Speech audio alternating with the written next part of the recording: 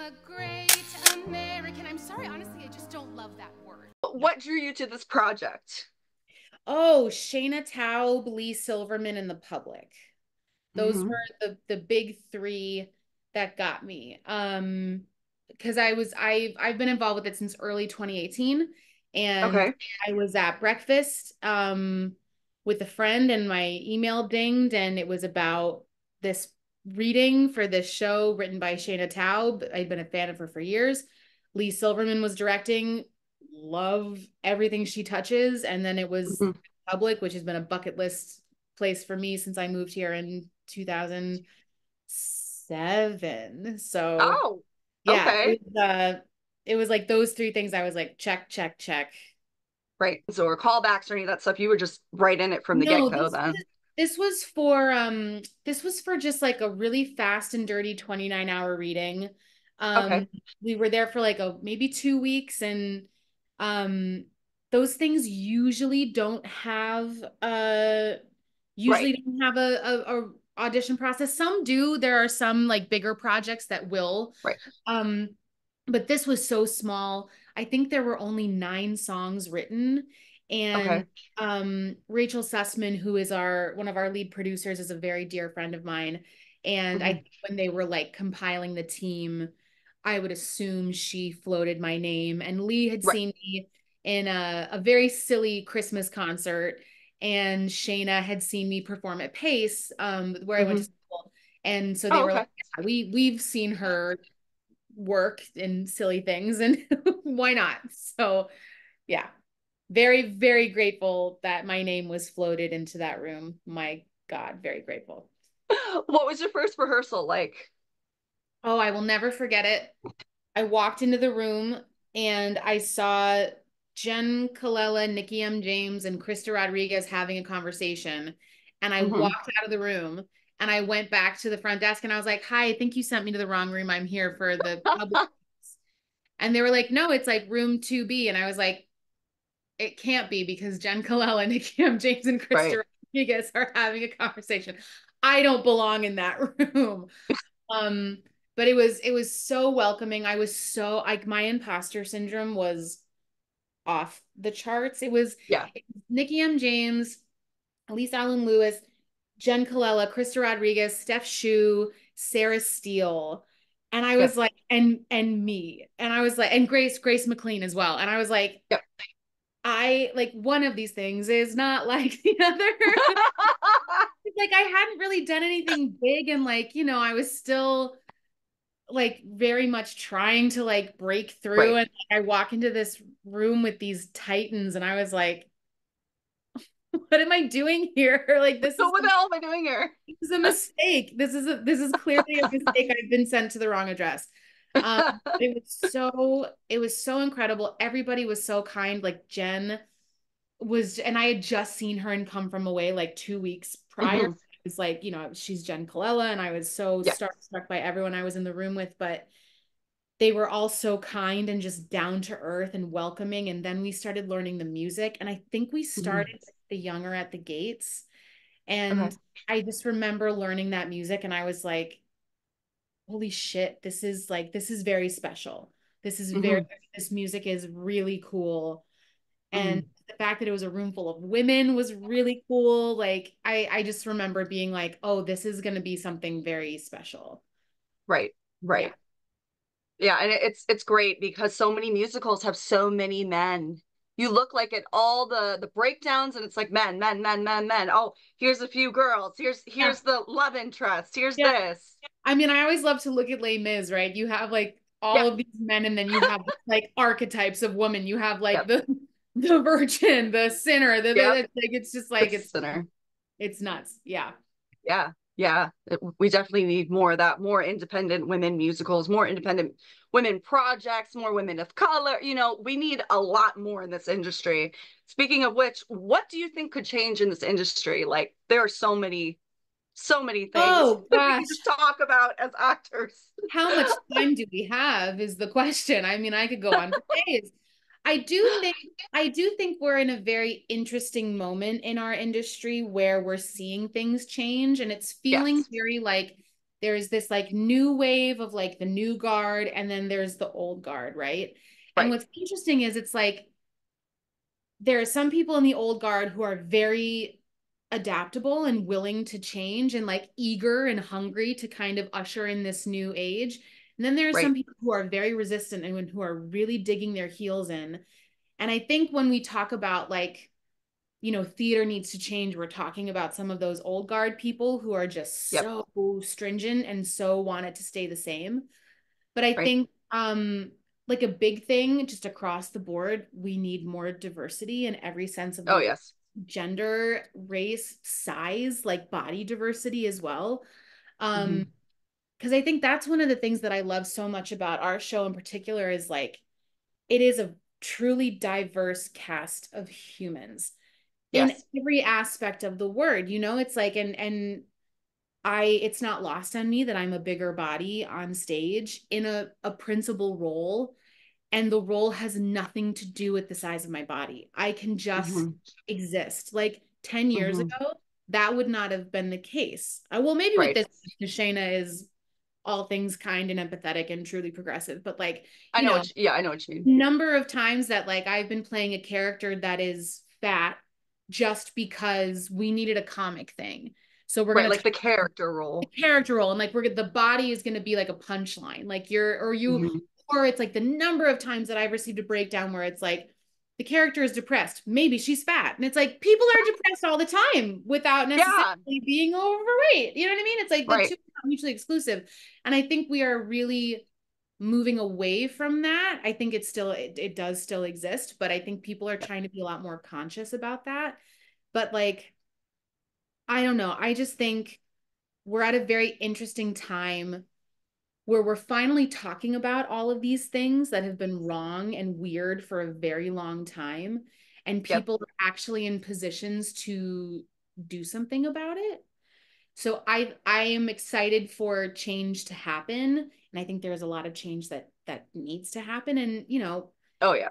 I think another thing too that I talk about a lot with my friends is like a lot of people are like, well, it was hard for me, so it should be hard for everyone. And my response is like, my guy, I'm so sorry that that was your experience. I'm sorry that it was hard for you, but it doesn't need to be that way moving forward. Like just because you Right. struggled does not mean that somebody else needs to struggle or take on that trauma for you, Right. you know? And that's really like the biggest change I think is just like the stopping of perpetual trauma. Can we all just like try to move forward and heal Yeah. together?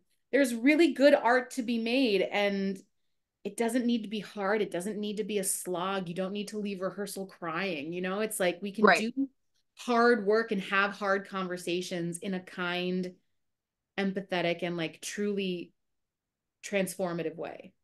Right. Right. Yeah. What was your favorite song to sing in Suffs the musical, and why was it your favorite? What were Ooh. you feeling when you were singing it? Ooh. Oh man. I mean, well, there is a song that doesn't exist anymore. It's Okay.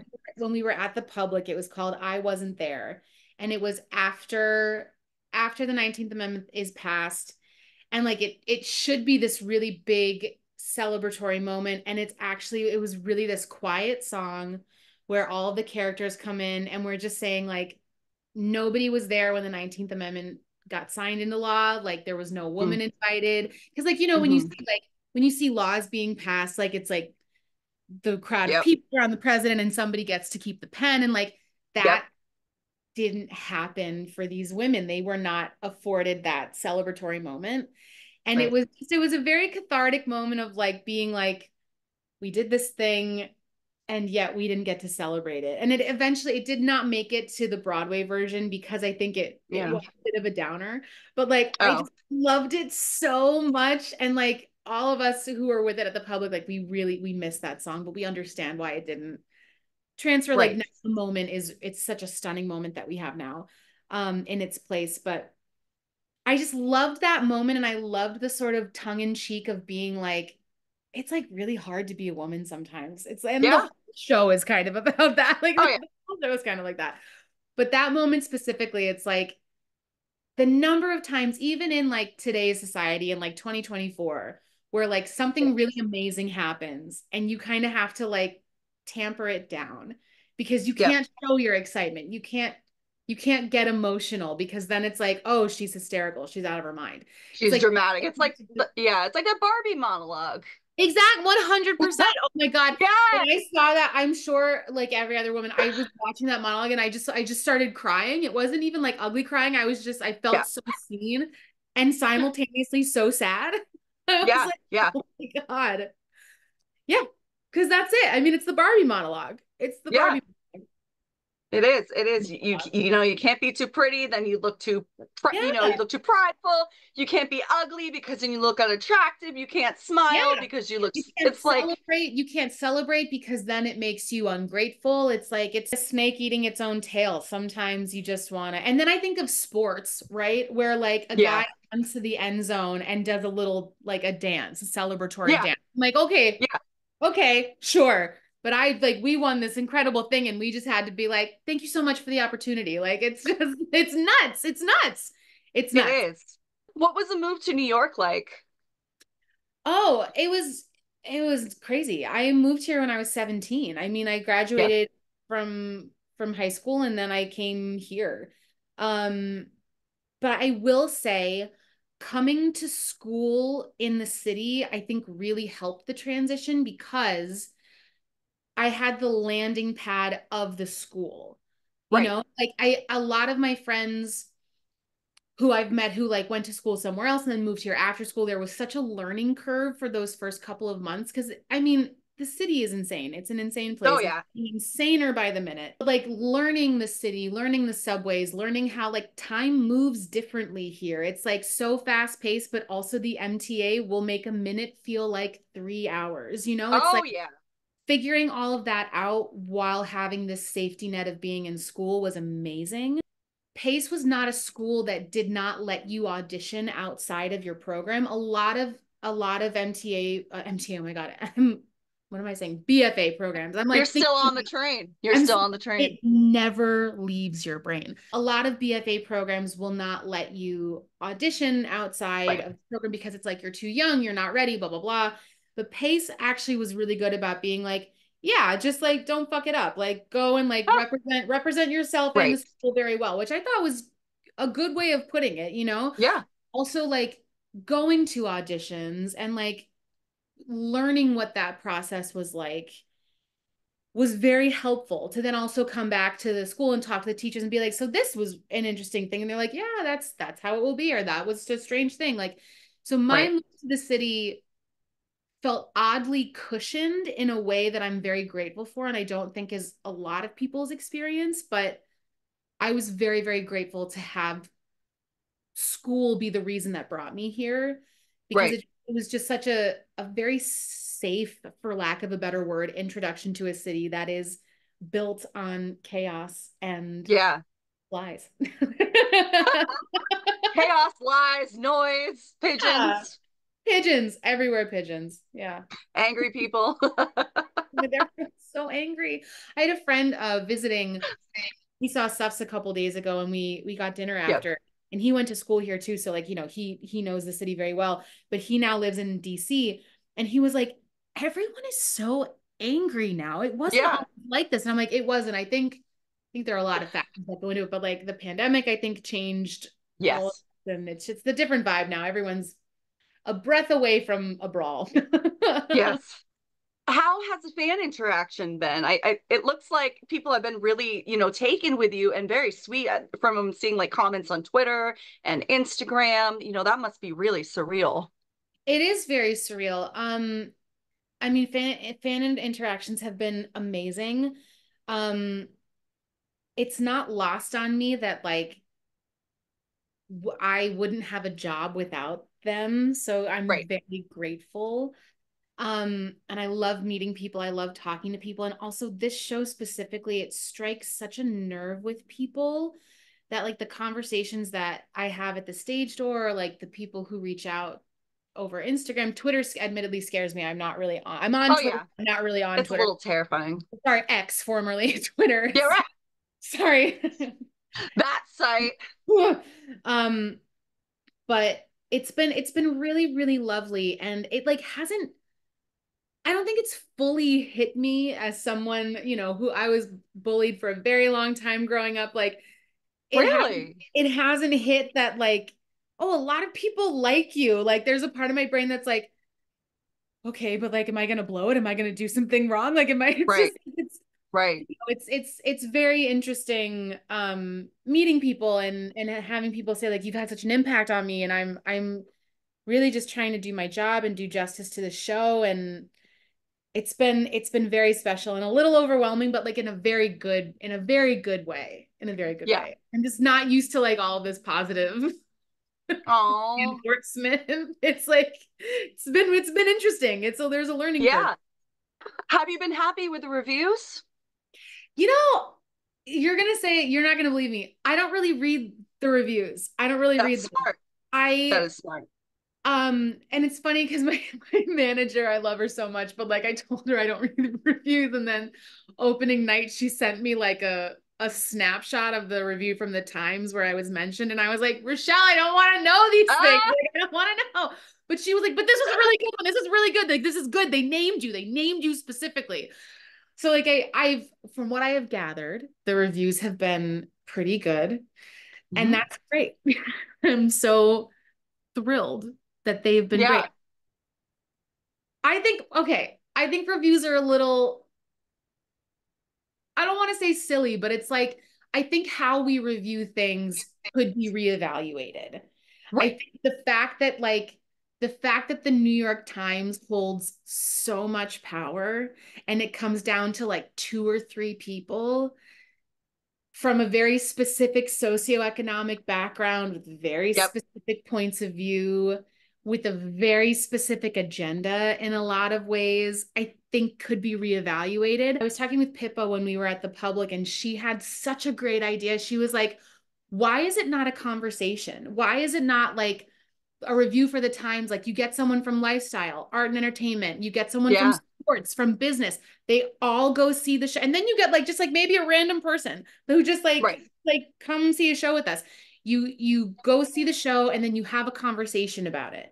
Like why is Hmm. it like that? Because some of the and it's funny, I don't read reviews for shows that I'm in, but I do read reviews for other shows. And some Yeah. of them, like, you read these reviews and then you go see the show and it's like, what were you talking about? Either Yeah. positively or negatively. It's like it is so based on one person's perspective and point of view that day. And in a lot of cases, it can make or break a show. And I just Yes. think like with great power comes great responsibility. Yes. And Yes. it feels like a lot of times that responsibility is not really followed through on, Yep. or can you just be like very, I don't know. I just think like this season in particular, there were a lot of shows that were done very dirty by some reviewers, and they were great. I enjoyed a lot of the shows that I saw this season that I was able to see. And like, I don't know. I just think how we review things could be different. What was it like to partner with Hillary Clinton? That must have been really exciting. It was. And I called it the day before the announcement came out. We got an email.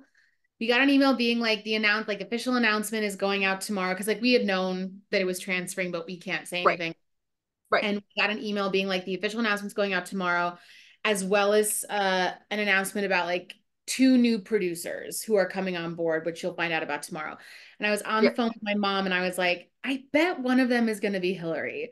And she was, no, why do you think that? I'm like, I just have a feeling. And I'm so glad that I said it out loud, because sometimes I can be a little bit witchy, but I don't speak it. And then I feel crazy because I'm like, I totally thought that. But like, everyone's like, okay, Allie.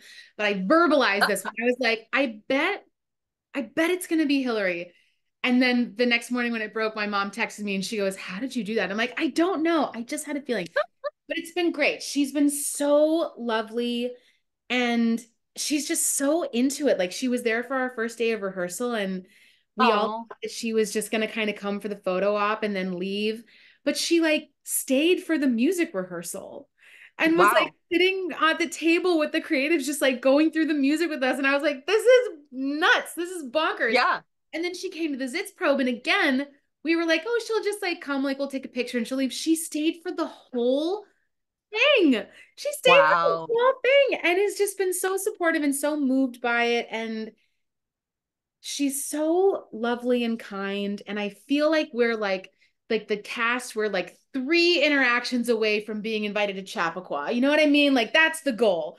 That's the goal. We want to go to a barbecue at her house in Chappaqua. That'll be great. That'll be great.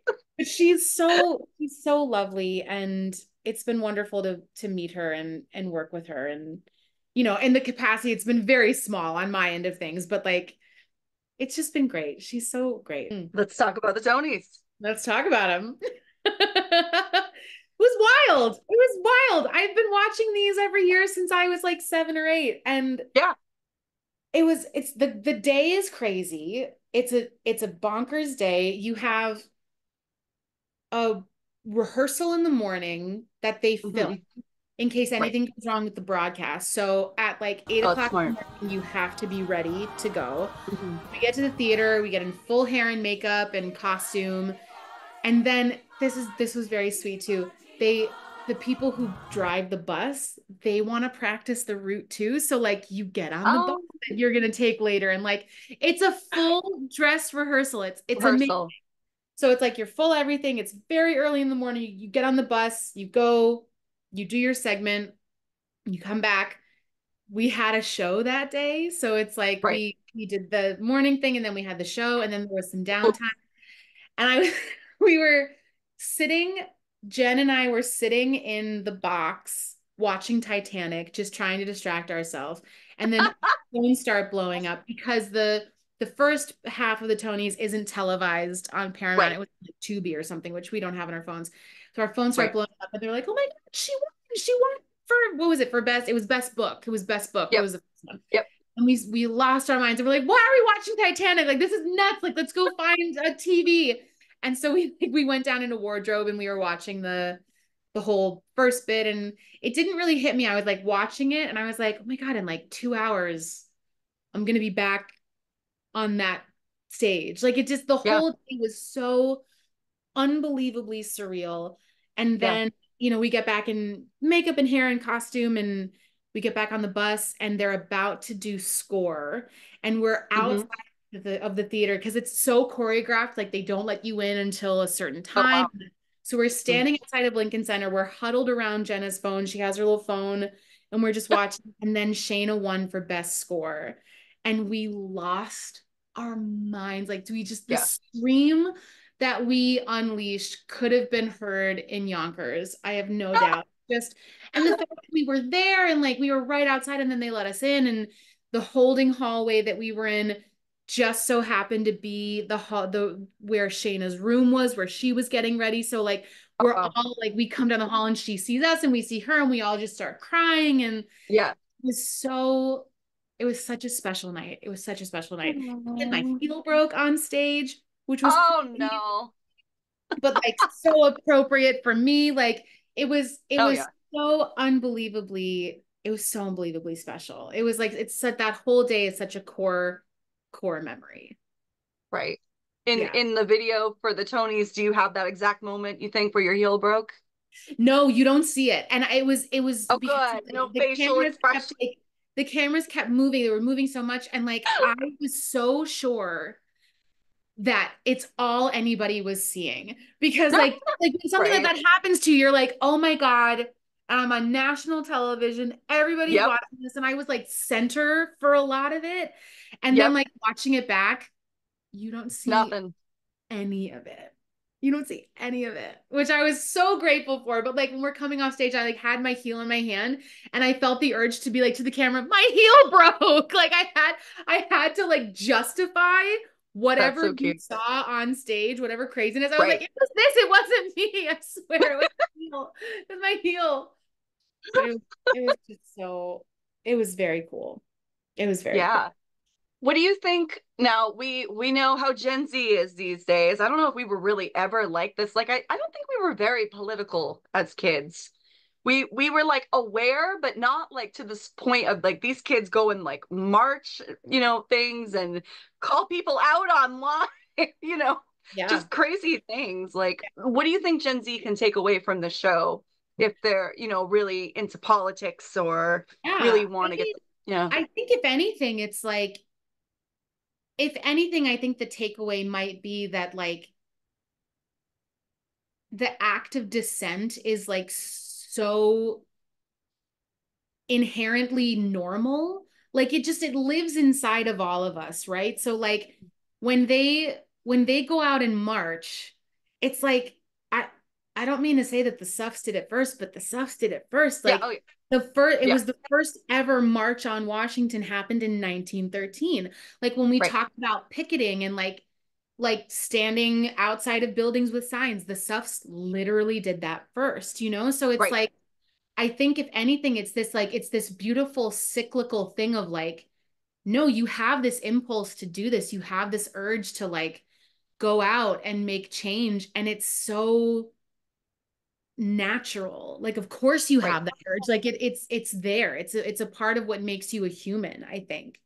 And like follow that urge, follow that impulse. And the other thing about Gen Z too, and I think millennials really struggle with this, or at least this one does, they are so good about talking about what they need and yeah, and advocating for themselves. Like the vocabulary that Gen Z has to be like, hey, you know what? I actually don't like how you're talking to me right now. My right, millennial is like, but if I say that, somebody might not like me, or somebody might think right, I'm difficult, or somebody might think I'm like I can't advocate for myself. I just have to shut up and right, take. And Gen Z is so good at being like, actually, bro, no, you don't. And like yeah, I learned from Gen Z that like it is okay to say what you need. And there is a way to do it that doesn't make you a douche. Like right, you can do it in a very respectful way. And I think this generation has a really great grasp and hold on that. And I think also the growing up in the pandemic, like oh yeah, they got a really short end of the stick, and I think they're doing a really good job yeah, with what they have. But they're a oh very definitely. aggressive generation. They're very like I see them and I'm like, I'm gonna get out of your way. I'm gonna like you guys know what you're doing. You're okay. Like right now, Beavis and Butthead is coming back on, and people are like, "Oh my God, I've never seen that before." I will say them trying to re-implement low-rise jeans does feel like a personal attack. That and that's really all I'll say about it. That just feels like that specific. I was like, I can kind of get behind the middle part. Okay. Yeah, Low yeah, rise jeans. I'm like, why are you coming for me? or We the did this all. I lived through this already and I yeah, survived by the skin of my teeth. I'd rather not do it oh again. yeah. You go into like Walmart and stuff, all the what is it, the bright colors are back, the peace, I mean, we didn't do the peace signs and stuff, obviously, like the yin and yang, that came from the 70s, we stole that. But I mean, it's all coming back, like the furry Yeah. things, the inflatable things. Well, yeah. Oh, I remember those. I remember those inflatable chairs. God, what a time. What a time. Yeah, Yeah. what a time. To anyone who aspires to be on Broadway or wants to start into this Yeah. industry. Oh, I mean, the biggest thing that I will say is just lean into what makes you you. I think there is such a focus on comparison and like I have to sound like this person or I have to do it this way. And it's like if you're trying to emulate someone else, you are only ever going to be like a cheap imitation of that person. Why would you not spend all of your energy on making yourself the strongest version of you as opposed to Right, trying to be like someone else or sound like someone else? Lean into what makes you you because that is at the end of the day what people are going to respond to. That's what people are going to be excited about. It's not about, I mean, I've never been a fan of like the cookie cutter mentality anyway, just because no, of who I am and like I right, have never that was never going to be me. I was never going to be this like cookie cutter. So now mm-hmm. I'm at this point and I'm learning it later in my life. And I wish somebody had told me this when I was starting out. embrace yourself, embrace what makes you weird. Jen always says like you're never weird alone in theater. Like the number of times that somebody will be doing like a silly dance backstage and then we all just start doing it. It's like nobody's weird if we're all weird together. You know what I mean? Like Right. embrace that, love that. And this is a big one too because I feel like this piece of advice that I got is simultaneously the best and the worst piece of advice that I got, which was say yes to everything because it's like it feeds into that sort of like FOMO mentality where it's like, well, if I don't say yes to this, then somebody else will. And like, what does that mean? Right. If somebody else says it, then am I losing an opportunity? And I think the older I get, the way that I've reshaped that is like, say yes to the things that spark something inside of you. Yes. And know that it is okay to turn things down. Like this FOMO mentality or this like I have to do it. If I don't, somebody else will. Fantastic. Somebody else is maybe better for it. Somebody else is maybe the right person. Like it is so for me about quality over quantity and Hmm. doing things that are in alignment with your personal why and your Hmm. personal beliefs. And like granted, yes, it's sometimes you need to take the job for the paycheck. I understand that too. But like Right. the fastest way to get burnt out is to just say yes to every single Yes. thing. There is a lot of power in saying no. And also, like when you say no to something, it lets people know that you know what you're doing. It lets people know that you have a really good grasp on who you are and what you're selling and what you want to be doing, if that makes sense. Like Yes. Yep. if you're saying yes to everything, even to things that you are not right for whatever reason, people are like, oh, all right, that's weird. I don't really think they have a good sense of self. Whereas if you take things that are very smart and very like, this is going to showcase me in the best possible way, people are like, ah, they know what they're doing. They know what they're Yes. saying. They know what they bring to the table. And it's exciting. It's exciting because a lot of times creative people are not very creative. They like to be told. You know what I mean? Yeah. They No, really it like is. to be told. And We crave organization crave and organization. routine. And if you can make someone's job easier by being like, hi, this is what I do, and I do it very well, people will be like, oh my God, thank you. Thank you for not making me categorize you into something. Like it, people like it. They really do respond to it. So yeah, be so uniquely yourself. There is power in the word no. And like just stand firmly in who you are. 'Cause I'm a great